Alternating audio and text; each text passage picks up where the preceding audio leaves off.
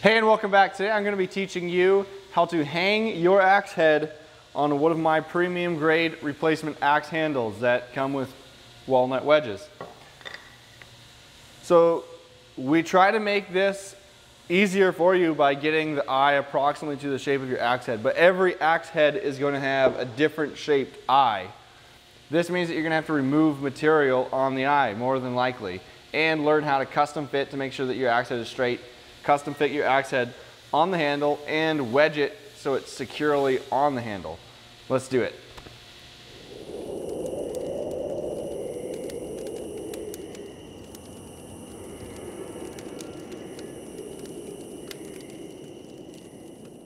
So the first step is going to be putting your axe head on top of the axe handle and seeing how close the fit is.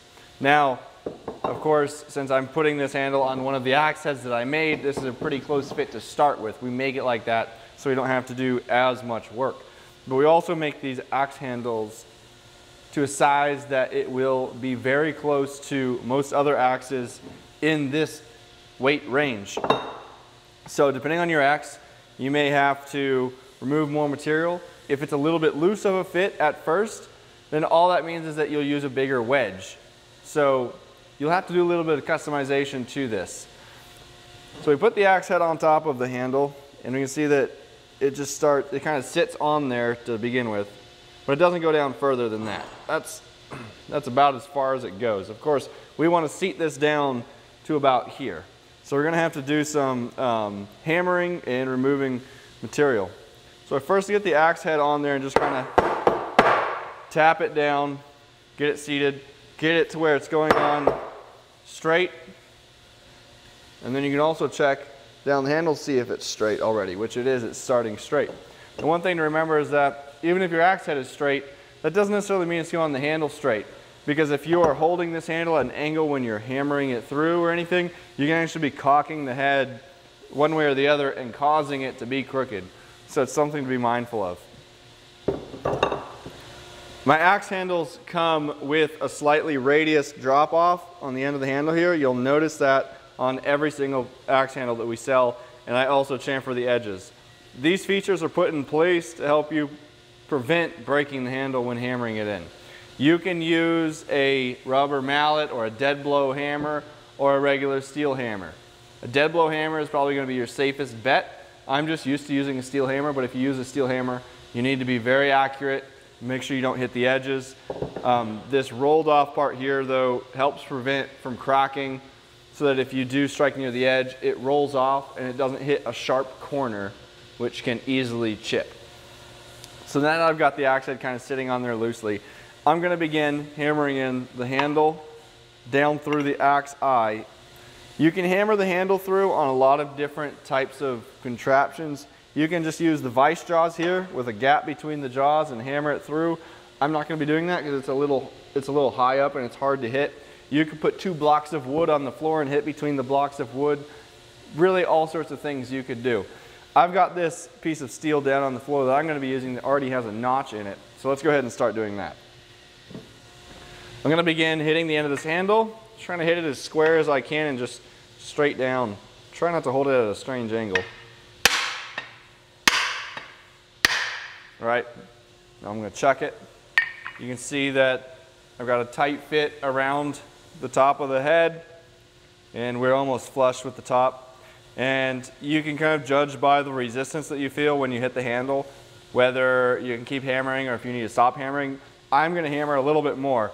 What you don't want to do is keep hammering when there's a lot of resistance because you will break the handle. So I'm going to hammer a little bit more.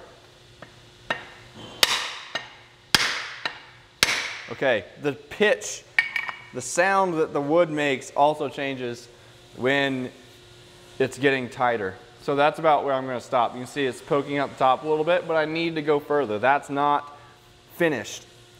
And you can see here that we've got a little bit of material, wood curling up around the axe head, which is a sign of a good tight fit. After I've done that, I'm going to check to make sure it's straight.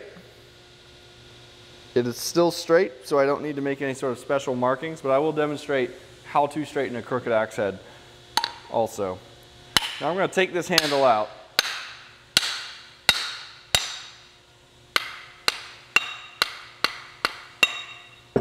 If it doesn't come out just from doing that, then we can come over to a vise. You can put it in a vise like this, hammer down, or I have a tool for that. Just simply put this in here, take a punch, and lightly tap the handle out.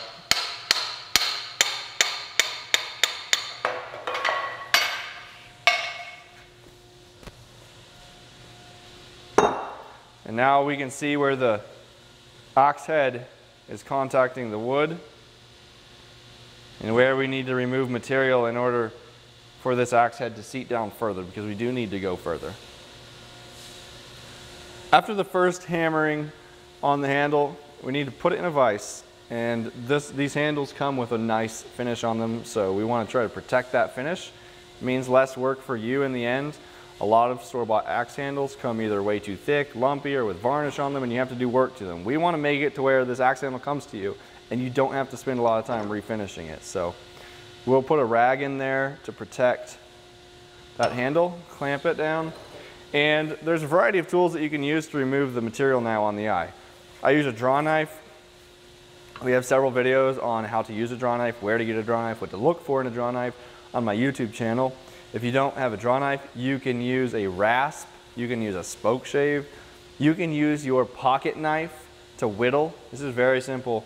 Or you can use another axe even to whittle the wood away. All that we're going for here now is to remove the material where we see compression and rubbing. We're not going to do any draw knifing here where there's no color change, but I'm going to remove slight amount of material here. So start back here and just taper the wood.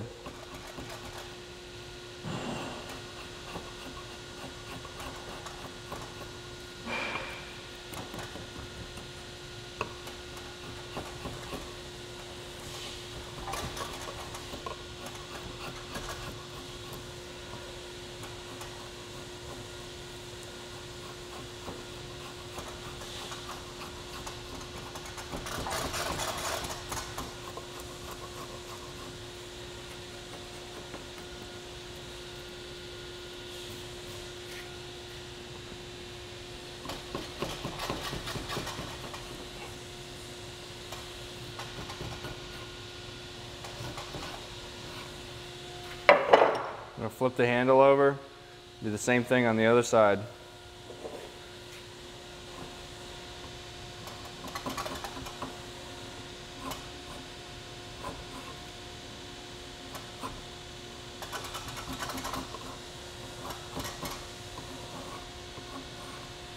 See, we're only removing this section here. We don't want to really take out a lot of material here, only down here where it's curling up. After that draw knifing or rasping or whittling, however you prefer to do this, we are going to put the handle back on and start hammering it back down the axe head. One little trick that you can do is tap the end of the axe handle with the head free hanging, and that'll actually drive the handle through, which is neat. So now we're back to where we were last time. I'm going to bring this back over to my contraption over here and hammer it through further.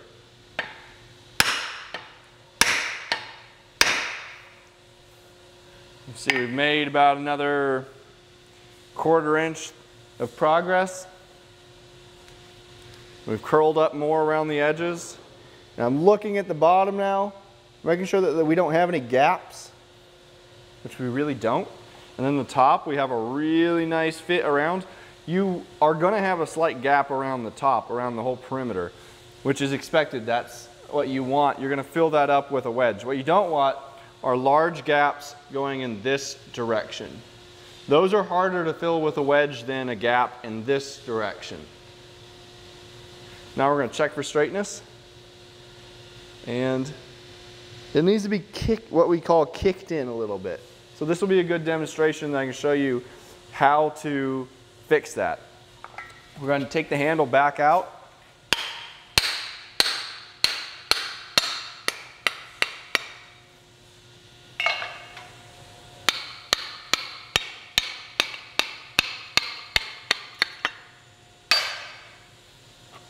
But when I was looking at the axe head and checking for straightness, I could see that the head was cocked slightly this way, just ever so slightly. So I need to bring it back in. What I'm going to do is remove material on this side, and then when I hammer back through, I'll hold the handle at a slight angle, and what that will do is kick the axe head back in. This only needs to be very slight. The axe head is seated down far enough, and we don't have any gaps, so we're pretty much done with all of that. What I need to do now is just make sure that it's straight. So I'm going to do a little bit of kicking in. We'll put this back in the vise.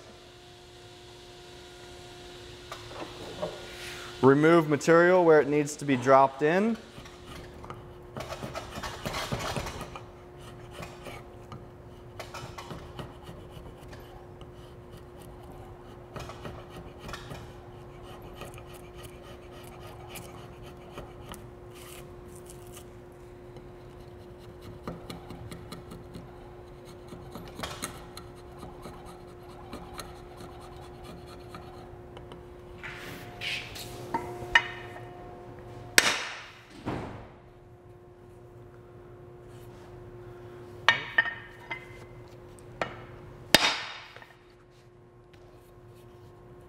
Check for straightness one last time, and it's straight.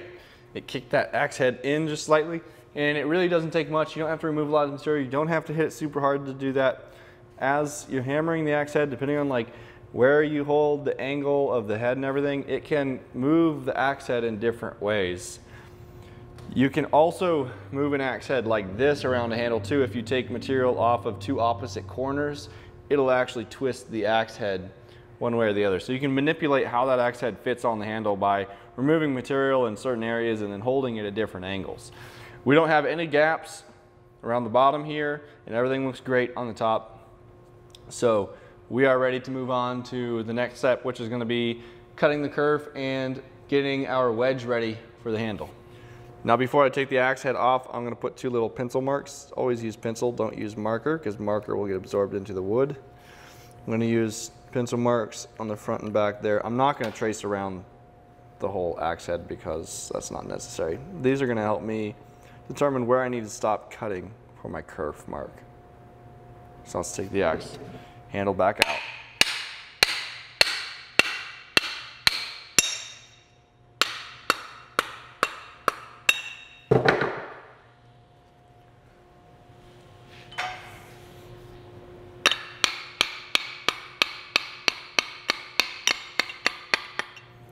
More than likely, you're going to be using a handsaw of some sort or a bow saw or something like that.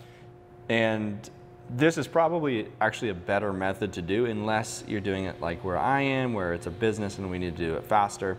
Your handsaw is going to be more accurate though, with less practice. So it's worth noting that depending on the size of your axe, your kerf width needs to change. On small hatchets, you can go with a thinner kerf. On larger axes, you're going to want to really widen the kerf out. And it's going to be wider than your handsaw blade. So what you'll need to do is go back in with the handsaw blade at an angle and kind of ream out the slot, make it wider. You'll see me do that a little bit on the bandsaw.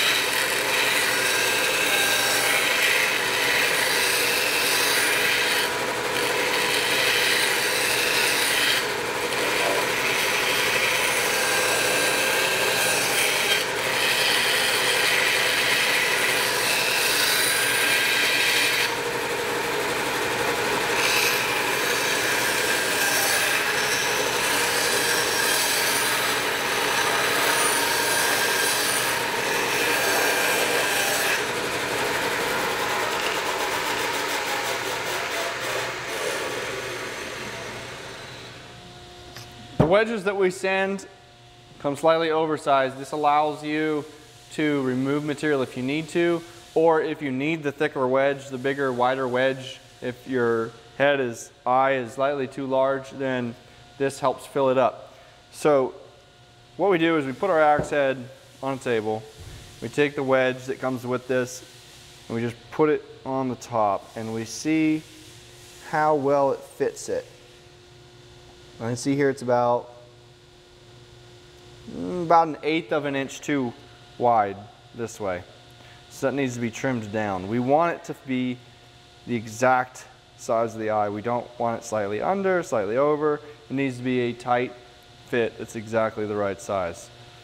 And I've also checked to make sure that this wedge isn't too long. So I put this wedge up to our kerf and I can see that that is just the right size. So I don't need to make it any shorter. I don't need to make this wedge any thinner either. So what I'm going to focus on doing is removing a little bit of material here. I'm going to be doing that with a pocket knife just because, for demonstration's sake, many of you don't have grinders that you can just quickly grind a wedge down with. So I'm going to be using a pocket knife.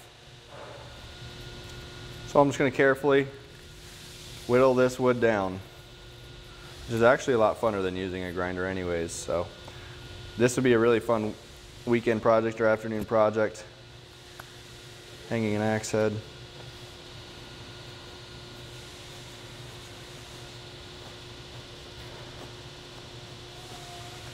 We're going to check frequently.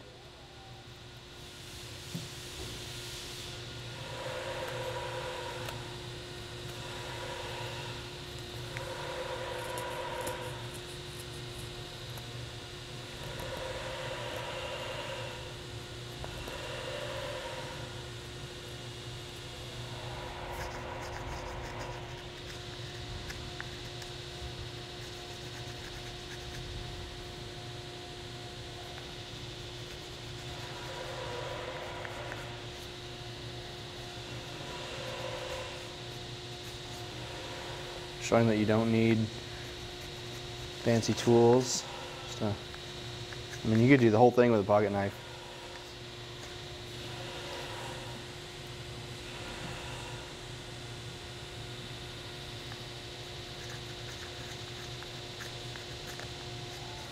The next step, now that I've got this wedge fitting in there really tight, is going to be to cut off the edges or the corners of the wedge. This small detail makes this whole process of wedging the axe handle so much easier. It's these little details, because right now this is a square, we have square edges on here, and the eye is not square, it's round. And that squareness causes resistance. Otherwise, you'd have to grind the wedge down narrower and then you'd have gaps. So what we do is actually take the corners off of the wooden wedge. You don't have to do this, but I'm going to highly recommend it. It took me a long time to learn this trick.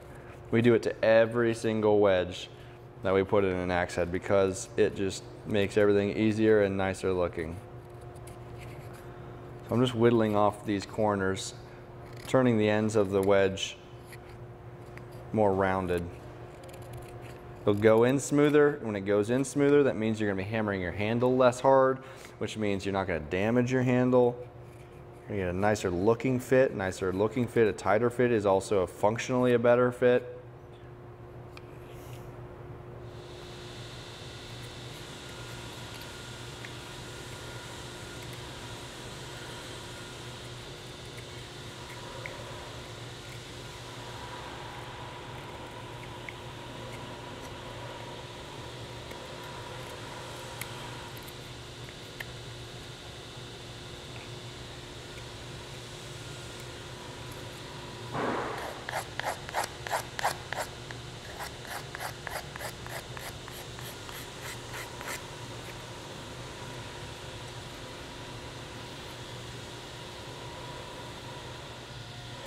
I'm putting the head back on and we're getting ready for the moment of truth. That's going to be wedging on the head to the handle. And there's a trick to this. We don't put the axe head down all the way to where it was seated before yet. We kind of put it halfway down right now. We're going to add some wood glue. This is just regular Titebond wood glue. You do not want to use epoxy or things that get brittle when they get hard. Wood glue is an extremely strong, flexible bond between wood. So it is great to use in the kerf. We don't glue the metal to the wood. We glue this wooden wedge to the hickory wood, wood to wood. So put that glue in the kerf. Get this wedge started by tapping it down. Make sure it's going in straight, nice and even. All right, just till it gets a little bit tight. I'm gonna leave it like that. Then we're gonna go over to an anvil or a concrete floor or a vise or something that we can hammer on. The method that I use to fit this minimizes damage and cracking to the wedge, and it allows you to tighten the axe head on the handle while the wedge is being driven in. So instead of hitting the wedge directly, which would cause cracking and splintering and you'd break the wedge off and it would be ugly and terrible, what we do is we hit the end of the axe handle and put the wedge against a hard object. The reason that we don't seat the head all the way up against where we just seat it is because as I hit this wedge and as I hit the end of the handle, this axe head is going to move up the handle like that. If I were to seat this head up to this point before I start hammering on the handle, it would bring the axe head too far up the handle. It would ruin our fit and could likely even come off the shoulder and destroying the whole project. So you always start up high enough to give yourself room for the axe head to come up and then ultimately meet where that line is when the wedge is in. Ready?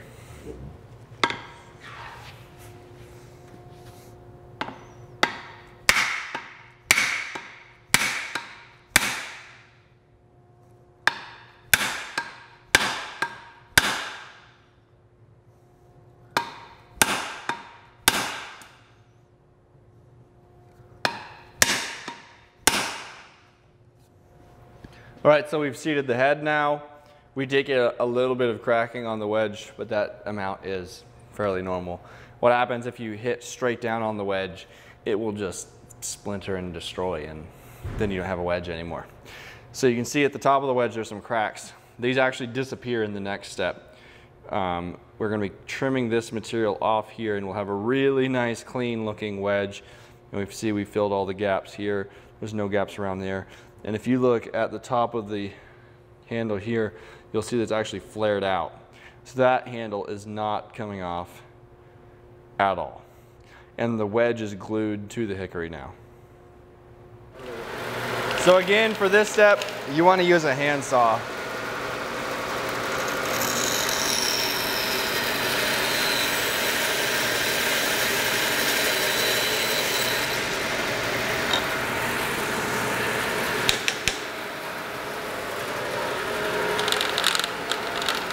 That's a nice fit. We're on to the finishing touches now of this axe handle fitment.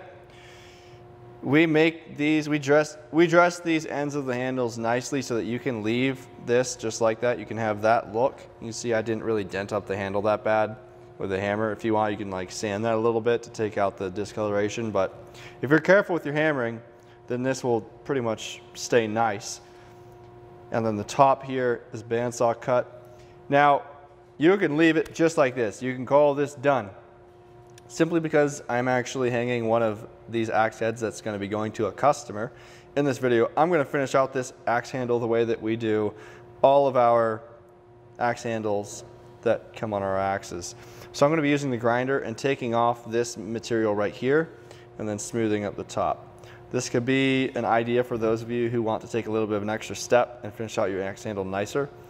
You can do this with a grinder, you can do this with a pocket knife, you can do this with a file, a rasp, sandpaper, etc.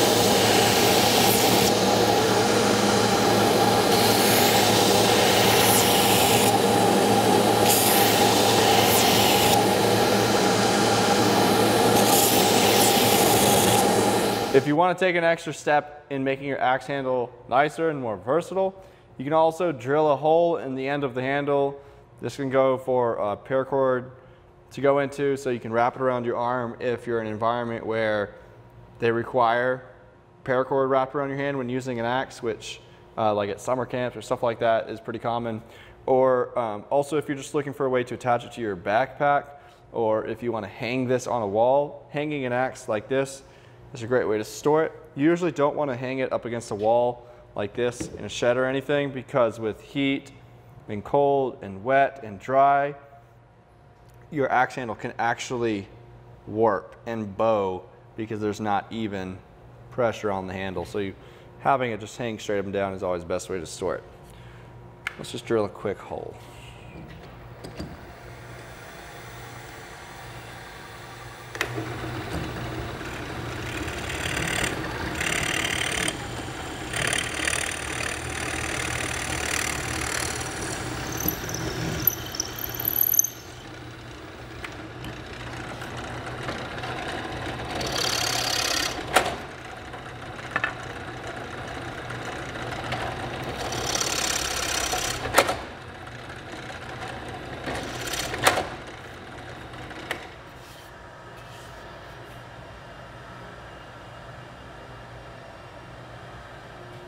This concludes the how to fit your axe handle tutorial. I hope that you found it useful, and if I missed anything, just let me know in the comments and I can try to address it. From here, I oil the handle. I use boiled linseed oil, and I sometimes cut it with turpentine as a thinner. This helps the oil penetrate the wood faster, and it helps dry the wood faster after you take it out of the oil. We try to give you an axe handle that is already finished nicely to reduce the amount of work that you need to do to this part of the handle. We make sure that we pay attention to the details on the ends of the handle to help prevent you from cracking the handle. And we also make sure that we have the eye and the wedge slightly oversized. That way you can have the option of customizing it to your axe head. Just understand that depending on your axe head, you may have to do more work than other axe heads. You may have to remove more material, do more whittling, etc. Just play around with it and have fun. These are great weekend projects or afternoon projects to do and mess with. So again, if you have any questions, just let me know, and we'll see you next time.